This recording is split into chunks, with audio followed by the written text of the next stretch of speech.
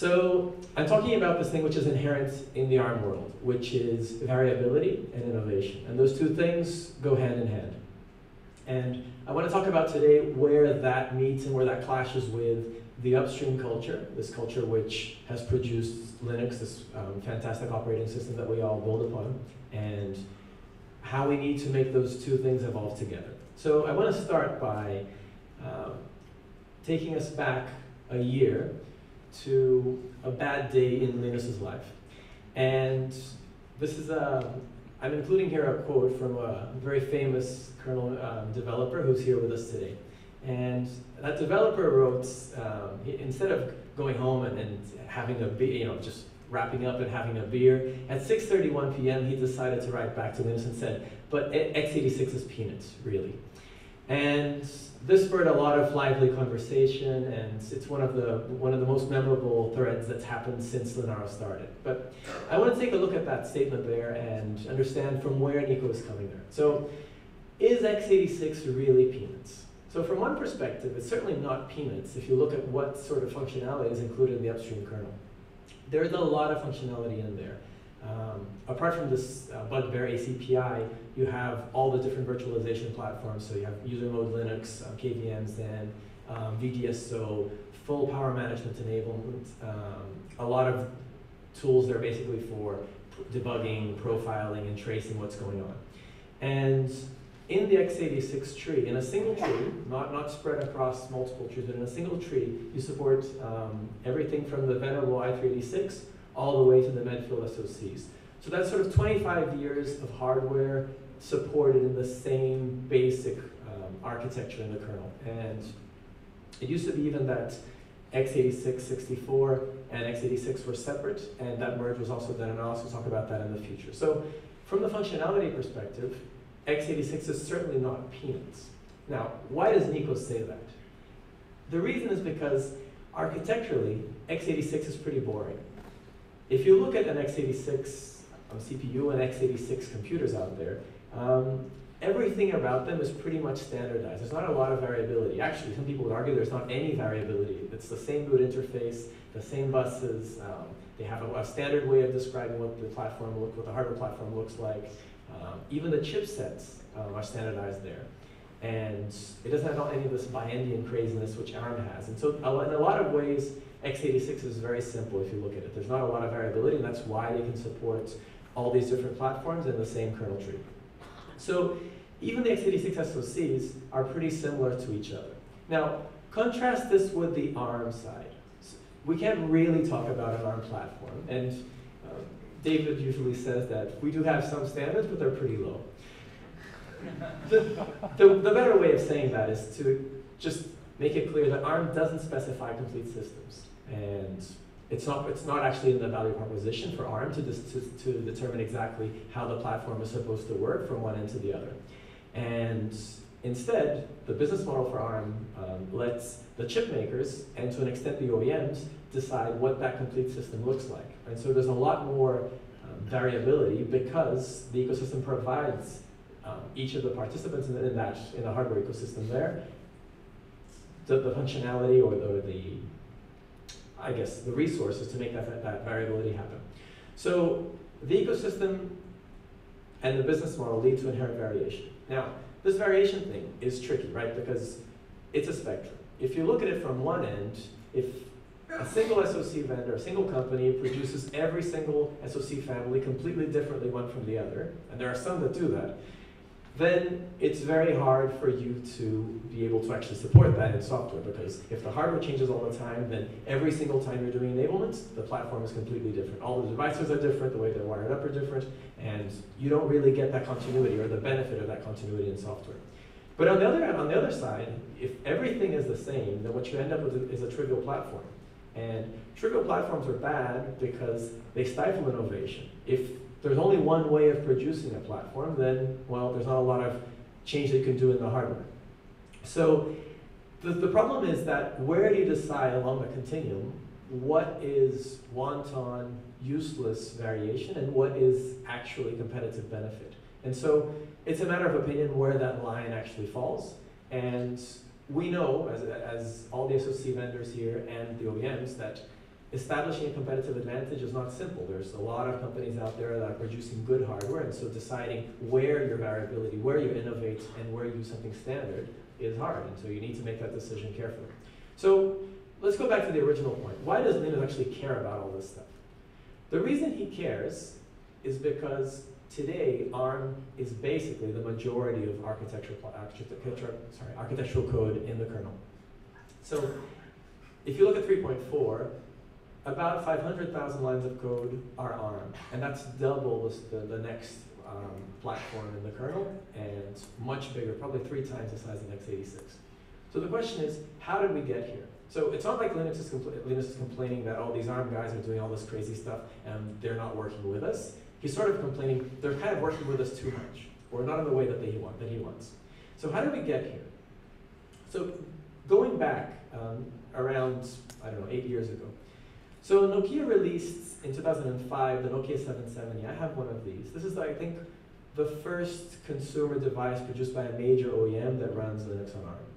And because of this release, and because of all the effort that Nokia put behind Linux, support for the platform which they used for the 770s, which in this case it was the OMAP 1, and then they moved on to newer families as the products progressed. But support for that became a big deal. And it's pretty accurate to say that OEM interest in Linux is what really spurred this wave of upstreaming that happened.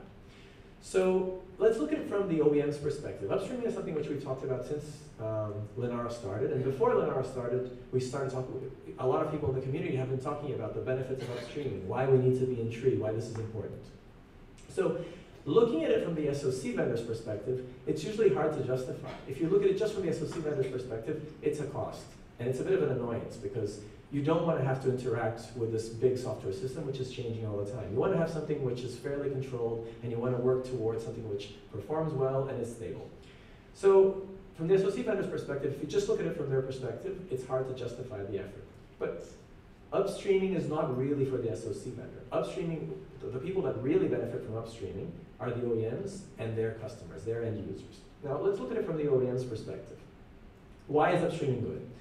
First, because it enables a really simple software enablement story. You pick up any operating system that's based on Linux, and you put that on the device, and it works. That's a great story. You don't have to do anything. You don't even have to call up the SoC vendor to ask them for special permission for the software or anything else. You take the software, you put it on the device, and you're ready to start building a product. The next reason, which I think is really important and often ignored, why upstream benefits the OEMs, it's the long-term ability to upgrade. One thing which we found, which SoC vendors have struggled with, is the fact that because the kernel moves on relentlessly, and because each platform chooses a different kernel baseline to release the products on, well, as an SoC vendor, you're always pedaling really hard to try and keep up. So Android comes up, and actually the next Android version is on a kernel version which you're not ready for. What do you do? So all your SoC BSP enablement team has to run and port the software up there, and they'll keep on doing that as new platforms come on. Now, that's a rat race. You don't want to be in that space there, because over time, nobody wants to do that work. And you'll have a lot of motivated engineers today, but in 5 years' time, after rebasing the same patches over and over again, they'll be looking for better jobs. So one thing which upstreaming does help with you there is that because upstream will carry your patches or carry your board support together with them, you get for free this long-term ability to upgrade. And this stated holy grail on the Android side, which is to provide upgradability for devices, something which Apple actually gets really, really right, and something which we don't get right on the Linux side, is tied into this. Because everybody has to keep on redoing their board support, it's very hard for us to support upgrades across versions. The last thing, which is sort of a derivative of the two of there, is that upstreaming really enables something which helped consolidate Intel as a platform, and that is long-tail innovation. So what do you want to have? You want to have a market of really interesting devices coming out all the time, being produced based on those platforms there. Now, if each device vendor who's going to go out and try and select an SoC has to go and talk to you about getting your software and figuring out how it works, and oh, the version doesn't match the operating system that they want to use, then all of a sudden you're sort of killing their path to delivering the product. And you don't want that. You want it to be really easy for anybody to pick up your SoC and to build a product out of it. And so this is why upstreaming also benefits the OEMs. It's because it benefits OEMs that you won't even talk to. You don't even know that you need to talk to. People that are building the next Android are out there today trying your SoC out and not figuring out where are the graphics drivers for this thing. God damn it, it doesn't fit with anything that I have. So just summarizing it or taking a different tack on that, a standard kernel in many ways can make up for the absence of a complete platform. So even though we don't have a complete platform on ARM, if you have a kernel which abstracts away a lot of the hardware variability and provides good functionality to the OEMs, and all the support is baked into it, well, then you have almost the same thing. It's almost as good as. Upstreaming, however, is kind of like eating healthy food. And if eating unhealthy food killed us, there'd be nobody alive in Scotland anymore. So it takes time for us to really reap the benefits of this activity there. So how did we get here? How did we get into this problem that we're actually annoying Linus about the rate of changes there? So basically, everybody told the SoC vendors, you have to upstream your board support. You have to go out and do it. And so we asked for it, and it happened. So all the SoC vendors, or at least the big important ones, and the software integrators got the message. And from 2008 onwards, there's a lot of effort to upstream. Now, if I do an analysis, a cold analysis of this functionally, it's kind of had mixed results. A lot of the platforms do have some support upstream, so it is true that you could, for 3.0, boot it on a lot of ARM platforms, but the support was partial at best. And what we want is way beyond that. We want you to be able to boot any kernel on any piece of hardware and for it to all work. That's where we want to get to. But this effort did lead to a very important change. So this is I've done a graph here of basically the lines changed per architecture for every kernel from 2.6.0 on to 3.4. And I first want to get rid of the distractions here, and then we'll look at what the core piece here. So let's just look at the three peaks there. So in 2.6.24, this is an interesting one just to illustrate this thing about platform consolidation. This big peak here is actually moving together i386 and x86-64 into a single architecture. So that's this first spike over here. The next one over here is when Nico decided to upstream Lockheed Kirkwood, and at the same time we did a big rev of def configs. And so this is the first big peak on ARM. And this is around 2.6.27 time frame. Now 2.6.35, which was actually the first release that came after Linaro started, we saw always def config patch, which went in and cleaned up a lot of the def configs there. And so this is another one of these big peaks there. And this is just noise really in the changes here. This is not what you need to be paying attention to. What you need to be paying attention to is actually that this yellow area over here is the work that we've all collectively done to make ARM upstream well supported. And if you look, from 2.6.28 onwards, ARM is the majority of the changes that are happening in upstream architecture. And so from this perspective, ARM is the most important platform for Linux today. And this is a result of all this work here. So we are, to a large extent, victims of our own success. Now, one of the things that was discussed in this thread, where Nico wrote this x86 is peanuts Perl, is that Linus doesn't like the diff stats. And it's not exactly true. Linus actually enjoys his work, and changing software is an integral part of that. So if you look at 3.4, just a raw diff stat there, it's 500,000 insertions in the 3-month period there. So what Linus is really concerned about is poor design. And poor design, in a way, is a matter of opinion, but Linus is concerned about poor design both on the hardware platform level, and so he complains about the lack of this fabled ARM platform, but he also complains about the way that we've implemented the software for it. Now, the truth is that the kernel wasn't really designed to accommodate SoC variation. Because the kernel was largely designed around x86, and all x86 platforms are pretty standardized, as we said, the kernel doesn't know how to handle all this level of variability there. But the answer here is not really to reject variability, is to understand and plan for it. So let's take a look at what level of variability we have here. So this is a graph which shows the ARM platform and machine directories, and it counts the number of directories that are modified for each kernel release. So if you look here, over the last, 8 releases or so, we've modified over 60 directories for every release consistently. So what does this say? That people are changing the ARM code there, and they're changing it a lot. And if you take a step back and look, what does that mean? Inherently, it means we have a very healthy ecosystem. People are touching the code. Healthy code is live code which gets changed. And so we have a very healthy ecosystem over there. Now, it's not completely healthy if you look at the sort of changes that are happening and the lack of abstractions we have, but it is healthy in the sense that a lot of people are worried about it and are chipping in to make it better. So let's summarize around that. So innovation versus maintenance, which is where I started here. Now our ecosystem, because of the business model, because of the companies that are here, there's a rich inherent diversity in it. And that diversity is our strength. This is what keeps ARM and the silicon vendors alive. Each company can develop their own approaches to how you do power, how you do improve performance, and the price point for it. And so that diversity there is definitely what keeps ARM in the driver's seat today. However, we should learn from upstream's design concerns. So Linus is right, but not exactly for the reasons he's pointing out. The reason he's right is because unless you manage it, this innovation and variability is unsustainable. So we need to work to keep the platform healthy, and we need to do it all together. It doesn't make sense and I've never seen an SoC vendor actually produce upstream infrastructure which was generic. It's very hard to do that. The only way to do it is to come together and to describe what the platforms have which is special, and then figure out what the middle ground is. So my point here is that we need good abstractions, and let's get together to build them. Now, I want to do an interlude here and just ask the audience here, have you ever submitted a patch to the Linux kernel? So I haven't, so I'm not going to raise my hand, but please do raise your hand if you ever have. Paul has, apparently. I know Nico has too.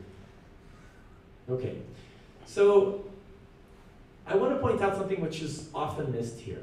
So let's put yourself in the seat of somebody who's reviewing a code change.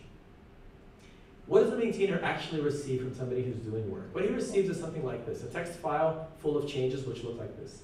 Now, put yourself in their shoes, right? This guy is looking at this code change. He has no access to the same hardware that you have. He doesn't understand what the use case that you're working on is. And sure, there are exceptions. You may be sending the patch to somebody who has exactly the same hardware and who knows exactly what you're doing. But generally speaking, the people that are looking at your code don't know exactly what the environment that you're working on is, and they don't know exactly what you're trying to get to. So just one thing that I want to really call out in the mind frame, which often people that are upstreaming code miss. Maintainability beats everything else. This is what the kernel maintainer actually cares about. So I want to tell you one interesting fact that for people that are new to this, they find it very unusual. Maintainers don't actually test your code. So you may make a change, and the maintainer will take it, but you can't expect them to actually run that code on a system. Even if they wanted to, they couldn't. They won't have the same hardware as you have. They won't be able to reproduce the same scenario as you do. So it's very hard. It's rare, actually, the maintainer will test your code. So this approach to quality is very unusual, but it's also the truth. The maintainers very rarely will run your code on the same platform, in the same situation that you are. The second factor that is important is what really gets you in trouble is breaking x86. Now, why is that? What's that? Right. That's a very good point, actually. So why does breaking x86 get you in trouble? It's because of this host platform issue. It's because nobody develops sitting down on our machine. And because everybody everybody who's sitting down is working on basically an x86. What gets you in trouble is breaking the maintainer's computer. It's not really breaking the code which you're touching. If you break their computer, that's really what gets you in trouble. Paul? If you get bonus points, you break x86, will change all in the ARM device. I don't think anybody's managed to do that so far. Give them time. Now the fact number 3, what do maintainers actually care about? The code needs to look good. This is what the guy is looking at. So what he's going to do is he's going to read the change, and the change needs to make sense. It has to be simple, self-contained, understandable. Those are the things that he actually cares about. He doesn't care if it works or not. And this is one thing which a lot of people get wrong, that they think about the code in the sense that this code that I'm doing has to fix a problem. From the maintainer's perspective, it doesn't have to fix a problem, but the code has to look good. It has to be something which is maintainable and which they're willing to live with forever. It's sort of getting married to every piece of code that people submit to you, right? That you have to be willing to live with that piece of code forever because you're going to be the one that's going to be maintaining it before reporting it onwards. So anyway, Don't worry about the wrong things. Remember this, the maintainer is not going to test your code, or very rarely will he. He is going to run the code, however, on at least his development platform, and that's going to be x86. And what he's really going to care about is if the code looks sensible. That's what he cares about there. Now, there's a kernel upstreaming session at 10 a.m. today, and well, I'll talk more about this in a second, but if you've never upstreamed before, you're curious about how to do it, or you want to get better at it, that's the session to go to. Anyway, so end of interlude. So my pitch for this week is it's time we took wider ownership of the Linux software platform. So as ARM SoC vendors, as OEMs, as ARM himself, we have to take wider ownership of the platform and actually make the platform work for us. If we let other platforms decide for us, this kernel will never fit us. And so we need to raise our game and really pick up here and drive this to where we want it to get to. So what are the tools for us to get there? So first, when you're doing a new design, something which a lot of people here will be doing, looking at a new design, looking at a new architecture which is coming up, figure out what needs to change in the kernel to accommodate your new design. Don't work around the kernel. Figure out what should the kernel provide that will make your new design really easy to enable.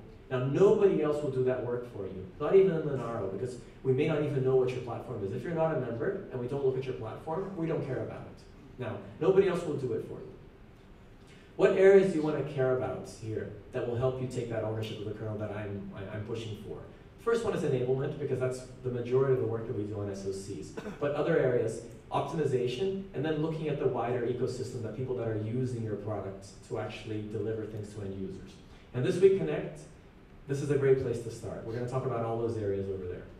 So in terms of enablement, think about upstreaming your platform code really early. You may not upstream it because of your product cycle. You may not upstream it because of your deadlines. But you want to think about that early and figure out, is there something missing upstream which we need to provide to make your enablement easier there? Get it right the first time. So we've talked about device tree and we've implemented it over the last 2 years. Use device tree from the get-go. Don't work on a platform which has its own board files. Use device tree as the way to describe what the platform looks like. Use all the plumbing that we and others are working on. Pin control, regulators, common clock. If you go to any of the kernel sessions, you'll look at the plumbing that we're building, which you should be using in your SoC. Look at the wider power management frameworks. We need to evolve these because they don't fit ARM perfectly, but you need to use what's already upstream. You can't ignore this. Monday, so today, we're going to have basically back-to-back training sessions in Fountain. And Deepak, can you just raise your hand so people can know where you are? So follow Deepak to Fountain if you care about this and knowing more about enablement and our plans around what we're doing in the kernel, how to use some of this infrastructure, and what device tree means. So optimization. You should optimize. This is the right thing to do. It's what will keep the architecture healthy. It's what will drive better products to the market. But you need to remember the upstream context. So when you optimize, you have to be figuring out how much on a limb are you? How far from where the existing software code is are you? And how much do we need to change it to provide what you're doing? So one area in which we're going to look at optimization a lot this week is around power management. And big little switcher and MP, just coping with that architectural change is something that we will put a lot of energy into. And if you care about that, this is the place to be.